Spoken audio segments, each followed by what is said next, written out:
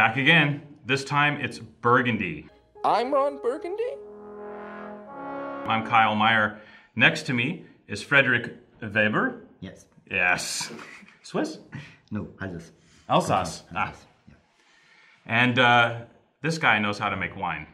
He knows how to make really, really good wine from fantastic vineyards, which we're going to discuss today. And we're going to discuss his ability as a winemaker too, because in this particular vintage, it was challenged, to say the least. But to start, let's start a little bit with Bouchard. Frederic, welcome. Yeah, thank you. Yeah. And if you could, just give us a quick summary of Bouchard. You know, what type of winery is it? Is it a domain? Is it a négoce? Is it both? It is a both. Yeah. And Bouchard, it's a maison in Beaune, and we are very lucky. We have a great domain. It's certainly the greatest domain of Burgundy in Côte d'Or, with 130 hectares. From Gevrey-Chambertin to Puligny-Montrachet, and we have the chance to have 12 hectares of Grand Cru, 74 hectares of Premier Cru, and mainly in Côte de Beaune and Côte de Nuit. It's very huge, and it's very passionate to could vinificate all different wine come from yes, Burgundy. So for you, it's like Christmas every day. Yes.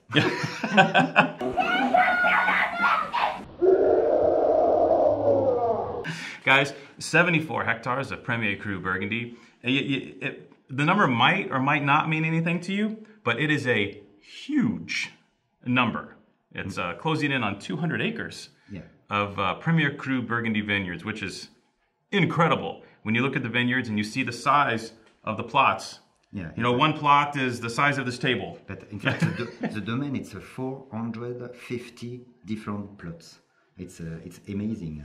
And you have to have a good connaissance of each plot to work very precisely for each parcel, and to understand the soil, to understand the appellation, and after to have a good work during the vinification and to express the best of each parcel.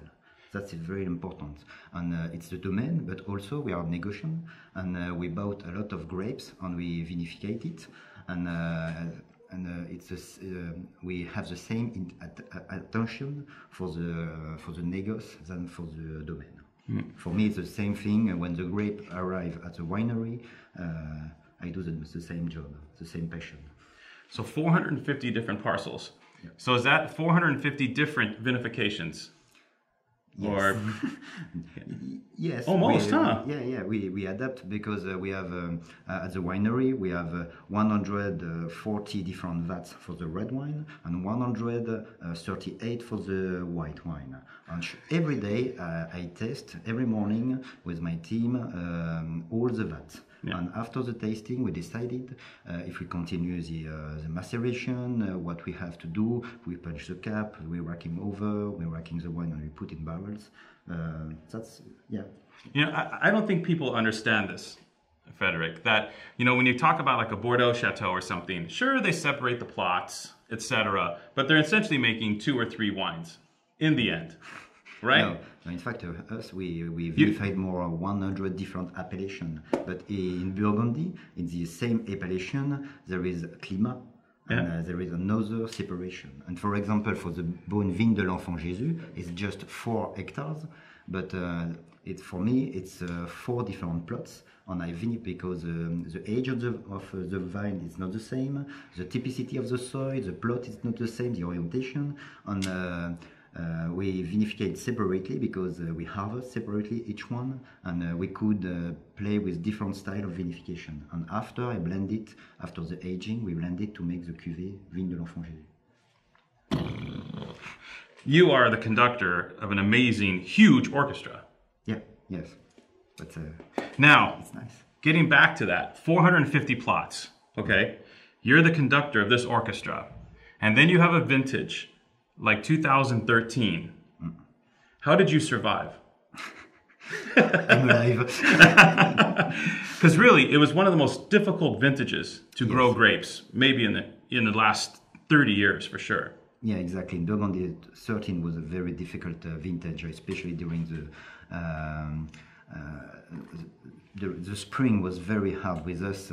The winter was not so cold, but very wet, very cloudy. And during the flowering period, there is the very cold period, and we lost a lot of production with the coulure.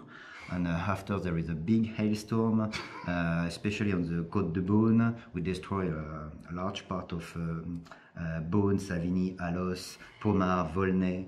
And yes, it was very difficult. The weather was very difficult with us, and we work a lot in the vineyards. But after July and August was nice, not very hot, but nice. And in September, generally in Burgundy, we say September makes the vintage, and this year September saves the vintage. And, but we have a very good maturity.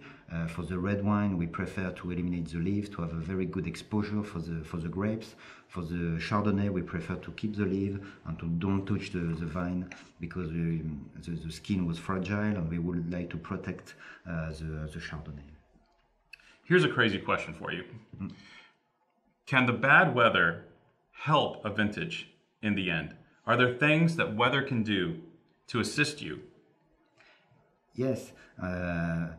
In fact, with 2013, you remember that with the Pinot Noir, he likes the bad weather. The Pinot Noir like cold temperature during the night, he like during the day have a lot of sun, but not too much. And when the maturity arrive progressively, it's really nice for the Pinot Noir. And you will see with the 13, there's a perfect representation of the Pinot Noir could express really the expression of each terroir very precisely. Right. It's huge for us, because you could understand very more each land. Now, what about the hail? Because you were talking earlier about the hail, and though and hail is horrible. Believe me, folks, there's nothing worse for a vigneron, a winemaker, a grape grower than to see the rocks fall. Okay, it seems our initial estimate was a little off. They're more the size of basketballs. Pieces of ice the size of basketballs are falling from the sky, so that is pretty serious. Everyone should probably be taking refuge under concrete structures just as fast as humanly possible.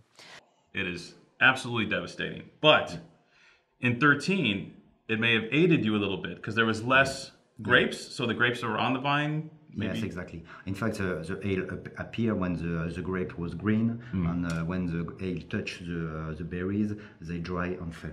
Yeah, yeah. Like, it's not a problem for the quality, but just for the quantity. And after, the grape was very aerate, and it decreased the yield, and it permit to have a very good vintage. Yeah. It said, also it's a help for us to have a very good vintage. So it's like a green harvest, like a vendange vert. Not this year. No. Yeah, no. The hail did it for you. Yes, yeah, exactly. Yeah. What's the character then of 2013 as a vintage for the red wines? What do you think? Like, how would you describe them? I think there is a very a good color, but for me the most important is the quality of the aroma. It's a very inexpressive wine. For the Côte de Beaune, it's very showy with a lot of fruit, and very approachable vintage with a lot of pleasure. It's a round tannin, very silky tannin. It's really nice with a lot of pleasure. Yeah. They're really tender. Yes, they're really tender, exactly. but they're not lean. They're not fat. They're just very very nice. Yes, exactly. But during the harvest, we were afraid. But after the first day during the vinification, we were more confident. And after the aging in barrels in July, it's really a revelation for us, the 13. And today in Burgundy, we are very, very confident for this vintage. Because when we taste on the barrels, it's more and more, we have a lot of pleasure, and today it's nice. For aging, would you put it somewhere in the middle, like not maybe like a Van de Garde, like 05 or something, but maybe... No, for me, 13, it's really a drinkable vintage with a lot of pleasure. Perhaps it's better to drink it to 2 to 5 years, and certainly before the 12 there is more concentration and more acidity, and you could keep a more long time. You know, I think the key is drinkability is not associated with bad or lesser. I think drinkability is associated with deliciousness. You know, because You know, a bad vintage, maybe a vintage that's maybe too tannic or too vegetal or out of balance. Yeah, yeah. These wines are very harmonious. Yes, you would like to drink more. Yeah, yeah. I think harmony and symmetry is a sign of a really excellent vintage. Yeah. Yeah. So, you know, don't put them in your cellar for 20 years, but for the next half dozen years, you know, I can't think of a vintage that was tastier early on than the 2013s, many of these wines. But at the same time, they show a serious, transparent side and a real testament to their individual terroirs. There's great, you know, what Alan Meadows, you know, these guys use the term transparency in the wine. I think there's good transparencies in these wines. They really taste delicious. Yeah, exactly. Yeah. Thank you.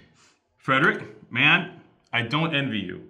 Making 450 different wines in when Mother Nature just says, buddy, no way. I know, it's wonderful. And you do this? Oh, yeah. You're a rock star.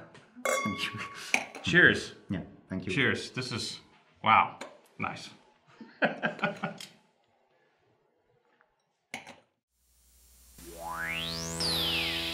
Bye.